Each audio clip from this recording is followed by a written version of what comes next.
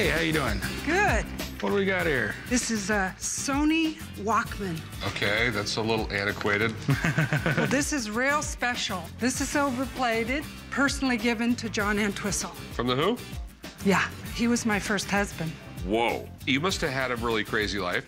Yeah, that was a lot of fun. After selling over 100 million records, it's safe to say The Who is one of the greatest rock bands of all time. So this was given to John? Yes, they all were presented with this as part of the promotion. It was 10 years. The 10-year anniversary of the Walkman. That's correct. It was the iPod of the 80s.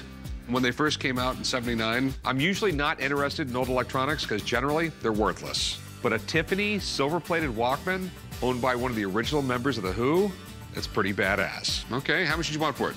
The lowest I'll go is $12.50. You take $12.50 for it? Sure. That sounds like a deal. All right, $12.50. All right. All right, write her up, Corey. Let's go do some paperwork. How can I help you? I wanted to sell something. Well, what do you got? This amazing hat. It belonged to Ronnie Van Zant. Ronnie Van Zant. Leonard Skinner, Freebird. He gave it to me in 1977. Really? Really. He gave you this hat? Why would he give you his hat? I was rocking out down front. This concert ended, and I'm just kind of standing there in awe. Some guy from backstage walks up, and he takes this pass and sticks it right on my chest. So then I'm there, everybody's partying. There's just lots of people backstage. Ronnie stands in the middle of the room, and he pulls the hat right off his head and sticks it on mine, and he says, "How's that?"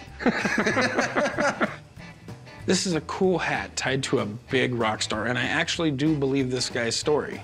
But we can't sell it just based on a story. What do you want for the hat?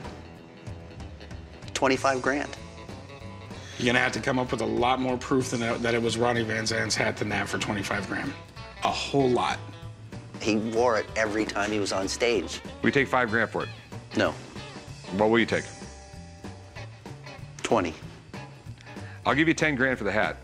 I think you're crazy for offering him 10 grand, honestly. I'm gonna bow out here. I don't want any part of this.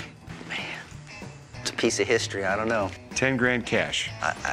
Yeah, I think right now for 10, I'm out. Okay. If you change your mind, give me a call. I will. Hello, how can I help you? Well, I kind of have a unique item, a necklace that was given to me by Elvis when I was a teenager. Seriously? Wow, that's amazing. Sure it wasn't Mr. T's? It looks like it, isn't it? I want to show you the pictures of him wearing it with me the day he got his divorce. Okay. This is my letter of authenticity. She came prepared. She's got photos of Elvis wearing the jewelry and documentation. I mean, this is something you would see at Graceland or another museum. All right, so how did you get this?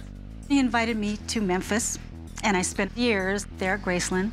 Well, one time, Elvis called me into his bedroom, slipped it over my head, and he says, "Baby, it's for a rainy day." I've heard all kinds of stories about Elvis giving things away.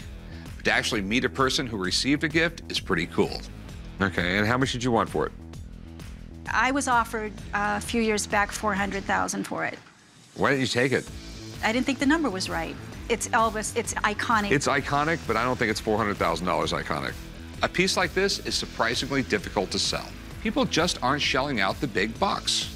So I don't think this woman is gonna like my offer. A number that makes me feel safe is 20 grand. God, I didn't even expect that. Something like this, where it's got really weird intrinsic value, I'm just trying to stay away from. I understand. I just can't let it go for anything less than $253. I just can't. I'm sorry, there's nothing I can do for you. I understand. Thanks for bringing it in, though. I really appreciate it. Thanks a lot.